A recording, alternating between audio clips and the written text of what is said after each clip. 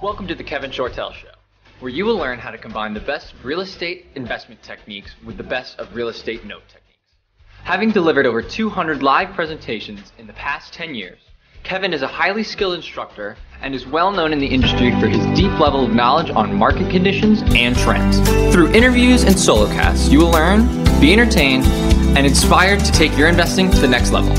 Here is your host, Noteworthy's 2019 Note Educator of the Year award winner, Kevin Shortle. Hey everybody, Kevin Shortle here, and once again, thank you for listening to the show, and please go ahead and subscribe. The more subscribers that I have, the more shows that I can do because we attract sponsors and everything else, so I really do appreciate that. So please share this with a friend, especially if you're a member of a meetup group or a real estate investment club, anything like that. I do appreciate it, and I look forward to creating more and more of these podcasts under the new format, and hope you enjoy the new format. This is the only second one doing the new format, and I think people are going to really respond to it because it's going to have a little bit of everything. So as we grow, we'll continue to utilize this format and possibly even expand upon it. And who knows, maybe we'll end up doing an hour-long show or more and splitting it up into a couple.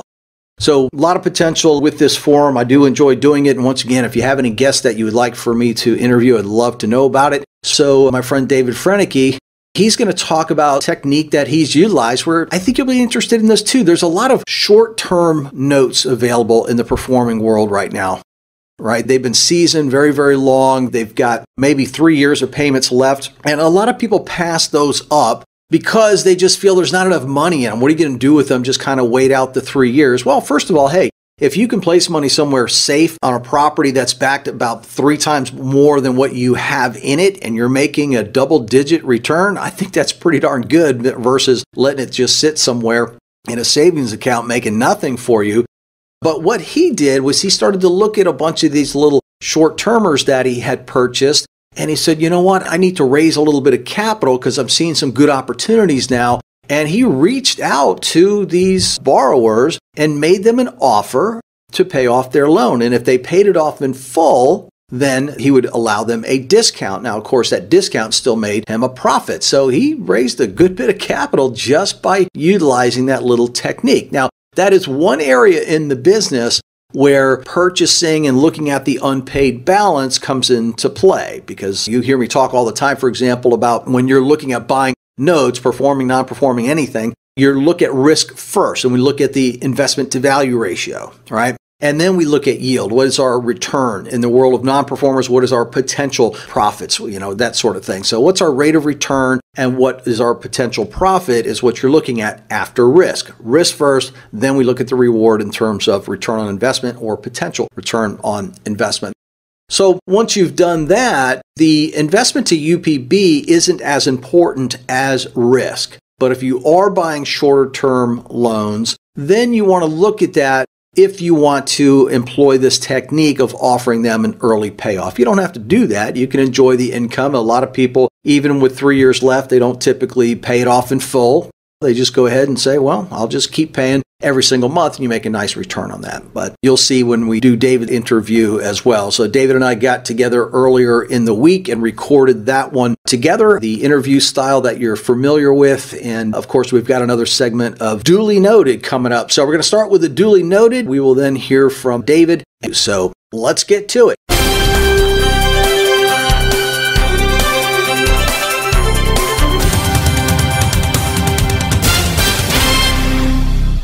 All right, everybody. So on this particular Duly Noted segment, I want to talk about something that I've been emphasizing since I wrote my last book, which was over a year ago now. And that is that the strongest real estate investors moving forward are going to combine the best of real estate investment techniques with the best of note techniques. And that's becoming more predominant even now, and especially with the economic lockdown and everything else that we're in right now. Real estate has been in flux. And actually, there's been some confusing numbers. We haven't seen drastic drops and that sort of thing yet. But remember, the data always comes in months later. So we really don't know the extent of it. Everybody expects, of course, because we do know that there's over 4 million people that have furloughed and they're not making mortgage payments, that sort of thing. But we haven't seen a drop too much on property values. In fact, one of the most interesting stats I've read recently is that the median home price year to year in April actually went up about 7%, something like that. But remember, median is different. And what happened in those numbers, why the median went up, is because the lower price band property sales have dropped off drastically.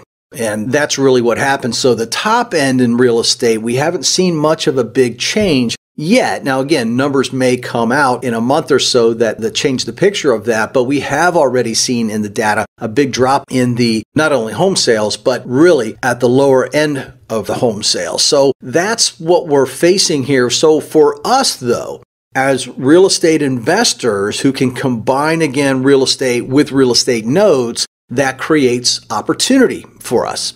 The opportunity, for example, that I've recently went through with a client of mine, and I think you're going to see more of these because it's a great strategy. The technique was very simple. An investor in Texas bought a property using borrowed funds. Now, the borrowed funds could be private loan, whatever. In his case, it's a small community bank. So he uses a combination of small community bank loan as well as some of his own cash to buy properties. Okay, so he buys real estate. He's just wearing his real estate investor hat, if you will. He buys the real estate at a discount, right? Fixes it up and then sells it. But again, financing today is very difficult because of all the loans that are going bad and everything else. You can't get those non-conforming loans and non-qualified mortgages anymore. You have to put 20% down again. So lending is tightened up considerably, and expect that to continue probably through the rest of the year at least. So if it's difficult to get financing, if it's difficult, or if we're also seeing sales drop off on lower price band properties, this technique is perfect because you can buy those properties inexpensively, combination, again, borrowed money, your own money, buy the house, fix it up. When you go to sell it, don't rely upon bank financing. It's just not there for most people buying $120,000 homes and less. It's just not there unless they have 20% down and good credit. But again, think of where we are credit-wise right now. Do you think people are taking advantage of not paying their credit card debt, not paying rent, that sort of thing? They are. That's going to catch up, and believe me, that's going to affect people's credit, whether they think that's going to be the case or not. It will catch up to them at some point in time. So when you look at the bigger picture of things, the best way to sell it and the greatest technique that we can use is to sell it with seller financing. So the technique there is to sell it, get a 5 or 10%, hopefully 10% down payment, and then create a seller finance note. That seller finance note will wrap around underlying loan. Okay, the borrowed money, the money that this person borrowed from a local community bank to buy this property. Now, that is a temporary situation, selling it on a wraparound. The next step then is to take off the real estate investor hat. You've got the note investor hat on now. You created a note. You wanted to create a note of good quality because if you are going to turn around and sell that note, you want to have a good quality note because you won't have to season it as much.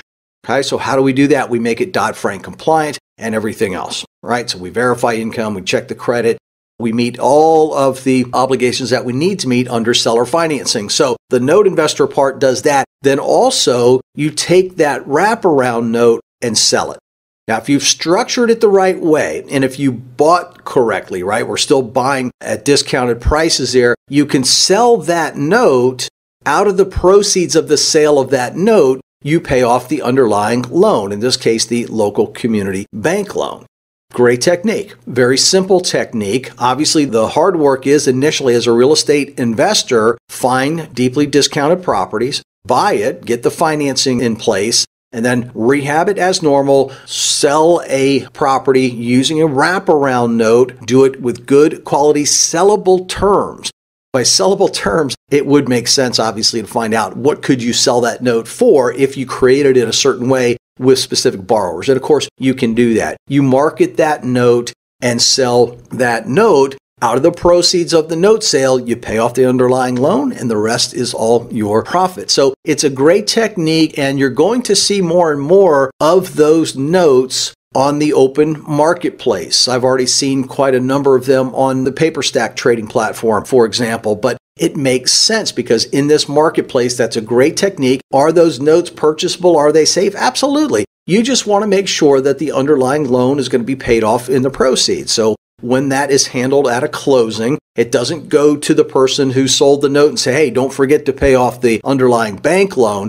It's all handled within the closing, and you'll see a payoff letter, and everything works out just great. So whether you're just buying those wraparound notes, that's one thing that you can do, or if you utilize that whole technique in today's marketplace, I think you'll find it to be a very profitable thing to do. So once again, just to wrap it up, if you will, we can buy a property, get a loan on it, fix it up, sell it, make sure your numbers make sense, sell it with seller financing on called what's a wraparound mortgage as a temporary fix, and then you sell that note and pay off the underlying loan in the process. Great technique. I want it duly noted. The best investors are going to be doing techniques like that, combining real estate with real estate notes. I've got my good friend Dave Franecki on, and David, like a lot of investors who own notes and portfolios and things like that, you go through, well, times where you want to raise capital, times where you want to liquidate assets, reinvest, etc. And I was talking with David recently, and he's got a great technique that is probably very underutilized, but once you hear it, you're kind of like, that makes complete sense. So I think you'll really enjoy this for those of you who have a portfolio of notes and you're looking to get some capital. So Dave, thanks for being on, my friend. Thank you, Kevin. How are you? I'm doing just fine, just fine. Good to see you. Yes. So give us a little background on this, because I'm sure there's other investors in your same situation, and I think they'll have a little aha moment. So kind of tell us what brought you to this idea and jump right in. Okay. Back in September, October, November, I bought a bunch of little notes with small balances, payments remaining, whether it be from 15 to 35 payments remaining. And a lot of times you say, gee, I don't know if I want to deal with that. Yeah, well, I bought them right. Yeah. And then with all this stuff going on, I'm thinking there's going to be some good opportunities out there. So I could resell those notes at a steep discount, or I could go to the homeowners and suggest to them, I sent them a letter. In this case, there were 10 letters that went out and said, hey, you guys can own your house. You owe $10,000. If you give me $8,500 in the next 30 days, I'll forgive that $1,500 and you own it. So 3 people raised their hand, and they were just bouncing off the wall. How can I do this? That's awesome. How many letters went out? I'm sorry? I sent out 10 letters. Right. And you didn't have to go through, so this isn't like you have to go through a servicing company or any of that. You're just reaching out to your borrowers, right? That's exactly right, because I try to maintain some form of communication with my borrowers over and above the service companies anyway, because I find it works better in the long run for me, the way I do it. Mm-hmm. And it makes sense for them to do that, right? So you're giving them a break on the discount. Of course, you're making money and getting the capital that you need. Did you get any negative responses? No, they didn't think it was true. Why would somebody give us free money with no strings attached? I mean, some of them went so far as to call the servicer and say, is this guy for real? That's awesome. So one more time, I was just kind of thinking of a couple of thoughts there. But so you sent out 10 letters, and how many have responded so far? 3. 3, and 3 have done it so far. Actually, 4 responded, 3 have done it. 3 have already done it, and the 4th. And then the other ones you just didn't hear from yet, or? Positions, I'll let them sit. I'll probably pay them again. I'll give them a couple months, wait for things to settle out in the economy. And so far, just one letter. Yeah, you only sent one letter. Yeah, that's. It was just a little invitation style on the little blue envelope, folded up a piece of paper into fourths, and made it real personal, and gave the example. The gist of it was essentially, this is what you owe and how long it would take, but here's the offer. Did you name numbers, or did you? I did. Sounds like you did, yeah. I said, you owe $10,000. If you pay this off by May 1st, you will owe $8,500, and I'll forgive $1,500. Some people might say, well, why are you doing that? Well, because I bought them right. You know, Kevin, when a note pays off earlier, yield goes way high. So on some of these, just by doing that, I had yields of 160%. On those little small, few payments left. Once somebody hears this, you're like, well, of course I could have done that. But I bet you there's not a whole lot of people that have ever thought about or did what you did. There's got to be a good story in there. What did you hear from some of the people? They call you up? Or? Actually, 2 of them were really unique. One gentleman lived in Pontiac, Michigan. He had a contract for deed that he was assigned to him via quitclaim. He didn't even, so back in, I guess that would have been October of last year, he didn't know if he could even keep the place because the paperwork was so messy. So here he is in October. We transitioned that contract for deed into a mortgage, put his wife on it. One big strike. He loved it. And then with that, just by doing that, he prepaid a couple $1,000s. And then I came back to him maybe a month and a half later. If you can prepay the rest of this, we'll forgive this and you own it. So he goes from October of 19, not knowing if he even is in the house legally, till in March of 20, he owns it free and clear. I mean, what a gratifying story. That's awesome. And he's going to give me a testimonial video. Yeah, I was just going to say, I said, man, you should get a testimonial because you could pop that in your other marketing letters, you know? Yep. That's awesome. Yeah. And it's amazing when there's open communication, right? I mean, that's when things can get done. I mean, everybody's struggling with getting notes reperforming and people maybe not having the ability to pay because they've lost their job or something like that. You know, I've been telling people, be proactive about it. Reach out there to people. You don't want them to fall into default and then also fall into silence, right? Right. But what's unique, Kevin, so I gave a little bit of money away. Who cares? That because I got my principal back, well, I made a lot of significant return on it, I'll find another deal and more than make up for the discount that I gave away. Right. So it's a total win-win. And that's cliche-ish, but it's true. That's a great, simple, straightforward technique. I do like the extra hint you had in there where you go above and beyond the communication with your borrowers, above and beyond the servicing company. I kind of like that. Just real quick, because we're running out of time, but what do you mean by that? Expand upon that a little bit. You send like a Christmas card kind of communication, or you send something on a... No, it's totally selfish. A lot of times I don't know if they really have insurance, so you could rely upon the servicer. So I send them a letter and ask about their insurance, and then I call them. And we interact that way. So whether I have to get forced place or they may already have their own declaration page and have their own, but I establish that. But at the end of it, I say, if there's ever any challenge with your mortgage, I work for the owner of this, for the company, call me. So they know me. And so you're establishing that relationship, that one-on-one relationship, which is lost so much in the way society works today. Yeah. It's funny, as my instructor head is thinking as you're saying that, I can almost see the hands go up in the audience of, wait a minute, don't you need a license? He's not collecting a debt, folks. He's not calling to collect a debt. He's calling to communicate and check and verification. That's all totally fine. You don't need a servicing company to do any of that. I like it a lot. The second one, Kevin, real quick, was in South Carolina.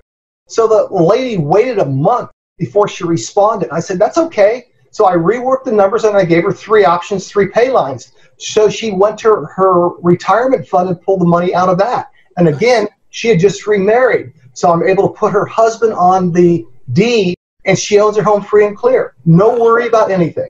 Wow. Fantastic. Excellent. Well, thank you so much, David. Where can people find you again? Capstone Capital. Help me out. Yeah, they can go to Capstone Capital USA. On there, I do have an area that says free stuff. There's a note holder's handbook. It's instructional. It's kind of like ties into what you do. And then I'll also, of course, I buy notes. So there's a page on there, a squeeze page where people have notes that they want to sell. I'd love to talk to them. Fantastic. And if you're in the Arizona area and you're not a part of his meetup, you should be. So look into that as well. David, thank you so much for taking out some time and being with us today. And Kevin, that meetup is Note Investors Forum. Note Investors Forum. That's a website? Yes. Yep. Okay. It's a meetup too. Yeah. NoteInvestorsForum.com. You got it. Correct. Thanks again, Dave. Okay. Thank you, Kevin. Appreciate it. Great stuff there from David, and he is an experienced investor, and it just makes a lot of sense what he talked about there. So different techniques and different times, and I love it. Any of these techniques that you hear, you can start to implement at some point in time in your business. It'll be in your benefit, obviously. You can go to kevinshortel.com, or you can go to realestatewithoutrenters.com. So I look forward to talking with you once again on another episode, and I do appreciate you, and stay safe, and I'll talk to you again soon.